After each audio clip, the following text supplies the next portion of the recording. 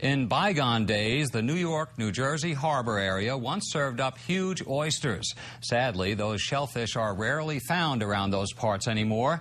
But now, one experimental project is underway to help restore the oyster population in the Raritan Bay. Environment correspondent Ed Rogers has the story. Crews from the New York, New Jersey Baykeeper and Rutgers University are placing artificial reef structures made of rebarb, iron, and other materials into the Keyport Harbor waters.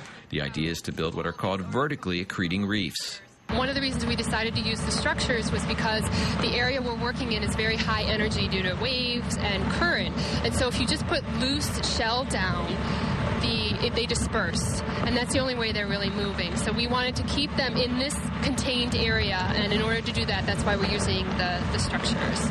This is the first time the structures have been used in the Northeast. The project will cover a quarter acre and is the largest in-ground restoration project attempted. Oyster larvae are placed on mesh bags attached to the structures or to reef balls that are also being lowered. Oyster larvae grow on the clamshells inside. So if you look through the mesh, oyster, anything that's vertically coming off the clamshell shows us a great oyster set on these clams. Once the oysters grow, they'll help filter the waters in the bay, improving quality.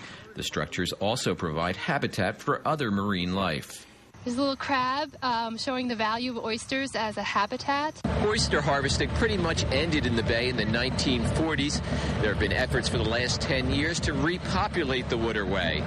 Overharvesting, pollution, and sediment deposited from nearby on-land development is blamed. We don't want this species to become extinct in New York Harbor, and that's really the kind of brink that we're on right now. And so restoration efforts like this, even though they're pilot, I think are critical to understanding more large-scale oyster restoration efforts in the harbor. A couple thousand oysters are expected to populate this reef. If this experimental project is successful, it will be used in other parts of the Hudson-Raritan Bay complex. Our hope is that as the water quality improves, we'll be able to locate additional reefs along the bay shore in the harbor, and it'll act as a necklace of reefs. So when the oysters spawn, they'll be able to find a hard substrate to set onto these reefs and then continue to come back into the harbor. Ed Rogers, NJN News, Keyport.